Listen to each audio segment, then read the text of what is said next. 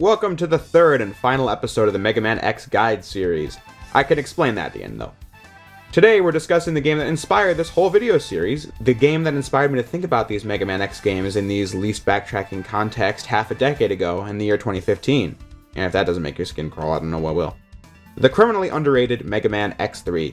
Yeah, it's no secret, behind X1, Mega Man X3 is my second favorite X game and is definitely one of my favorite games of all time. I have been obsessed for years with proving to people that the claim that this game is filled with backtracking, it's a myth, a hoax. To the point where on my Ancient LP channel I played through the game 3 times in a row, one of which was to show the difference between a least backtracking run of X3 and a weakness order run of X3. Before we get into any of that though, there are of course more versions of X3 than any other X game. Seriously, it's on SNES, PS1, Saturn, Windows 95, and has the Zero Project lineup. However, this video will not bring any attention to any of that stuff. The final version of the Zero Project hack makes changes that affect this run, but since it's not official, I don't think it's within the scope of the guide video. And we'll get its own video one day. The 5th gen ports of X3 only change the music, the sound effects, and add cutscenes and a higher degree of transparency effects on water and clouds. So there really isn't anything different about it besides cosmetics. So everything I say here will apply if you're playing any version of the game. The intro stage once again need not be commented on as it doesn't involve any collectibles, bringing us to the 8 Maverick stages of X3, as we start our journey on Tunnel Rhino stage, a fairly simple level to start on. Here you can find the first sub-tank just lying out in the open, so be sure to grab that.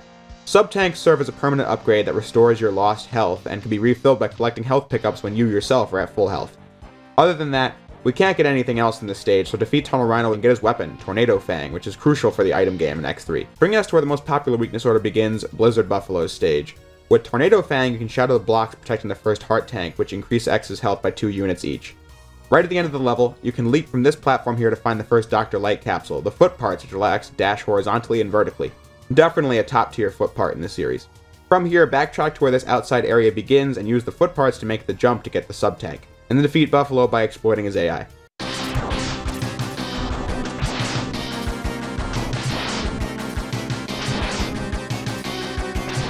His weapon, Frost Shield, is a must-have. X3 is often criticized for high damage output at the start of the game. A way to combat this is in the Super Nintendo version of the game. Frost Shield will drop health from enemies like 98% of the time, which is incredibly useful for sub-tank grinding and gaining back lost health.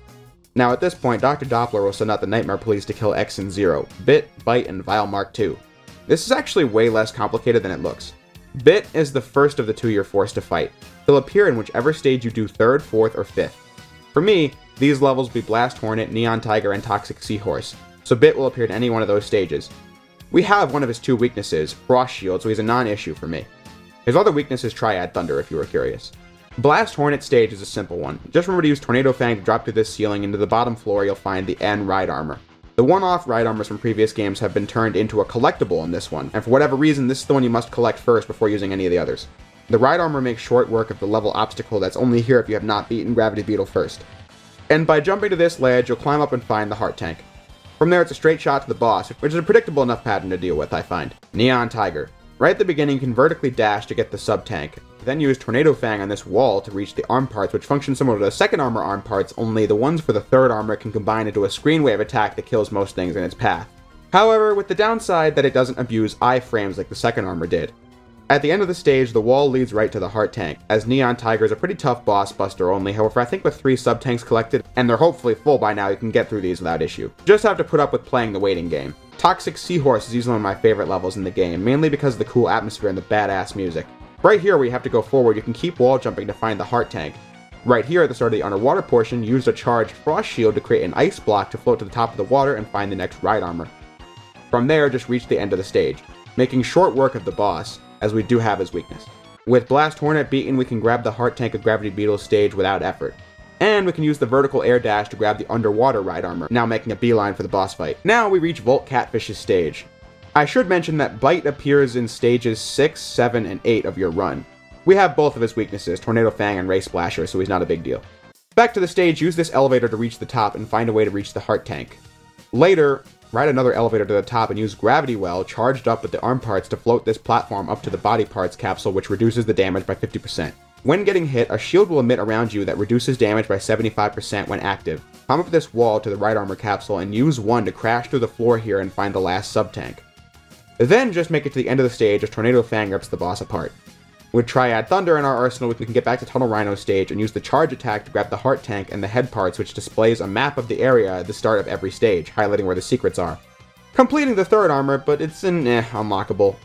There is no Street Fighter power in X3, but there is a superpower move, and to get to it, you must find Vile's capsule, which can be found in conspicuous locations of Volt Catfish's stage, Blizzard Buffalo's stage, and Crush Crawfish's stage. Most players will probably find Vile in Volt Catfish's level, if I had to guess one. Here, you need to use Vile's weakness, Ray Splasher, to kill him. I should mention, using the weakness on the Nightmare Police bosses will kill them for good, leaving different bosses in their place in the castle stage. But if you don't, then they come back around for round 2. Killing Vile with his weakness will be important for later, but now, Crush Crawfish.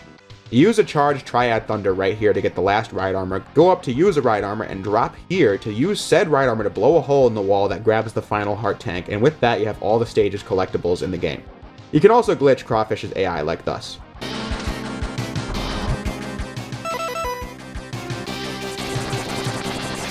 Now with the castle stages. With all these parts combined, at full health, drop down this pit to find a pink capsule that grants X the golden armor. This gives X all the enhancement chip abilities. In the 4 stages that did not have a Dr. Light capsule in them, you could find a pink capsule that enhanced a part you already had, although you could only have one. I say wait until the gold armor, as it's better to have all than have one. These include the Hyper Crash, allowing you to shoot charge shots without charging, the Double Dash, which speaks for itself, more damage reduction, and healing while standing still, bringing us to Doppler Stage 2. If you beat Vile earlier with his weakness, make it to this point and pause, press R to switch to Zero, and beat the mini-boss with him. But be careful, because of the fact that Zero takes damage like glass in this game. If you die as Zero, you lose him for good at any point in the game, which is really stupid, but we're dealing with the rules we have to work with. Killing this mini-boss as Zero will damage him enough to where he grants X his Z-Saber, which kills bosses in 2 hits instead of 1. But you can use this superpower move without being at full health, which is great. I usually don't collect this, as I prefer to have Zero in the ending and credits with X, than to not have him. But anyway, after clearing the boss rush in Doppler, you reach Sigma. Do this to his first phase with the spinning blade. And shoot the exhaust port of the second phase, Kaiser Sigma, and you'll clear him in no time. Don't aim for the head, it's a false weak spot. Now here's this part that's really annoying. You have to climb this wall right as the virus head shows up, and you'll probably avoid the fire completely. But if you don't, you die and you have to do the whole thing over again. And with that, you've beaten Mega Man X3.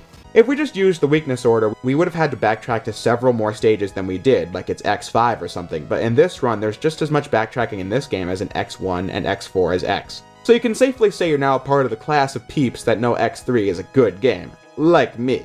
But yeah, with X3 ending, so ends the guide series. I did intend to make it a thing for the whole X series and maybe other Mega Man games, but while these videos were very well received, not that many people were interested in them, which I know, views shouldn't be my only interest, but it's more like I want to make videos people want to see, and I know people want Mega Man, and I want to play Mega Man, so I'll just come up with something else and see if people dig that. But as for X3, I don't know if I could ever repay this game for the joy discovering this perfect run gave me in 2015. But I try by continuing to tell the world that I think X3 is a great game, and I hope this video helped other people see that as well.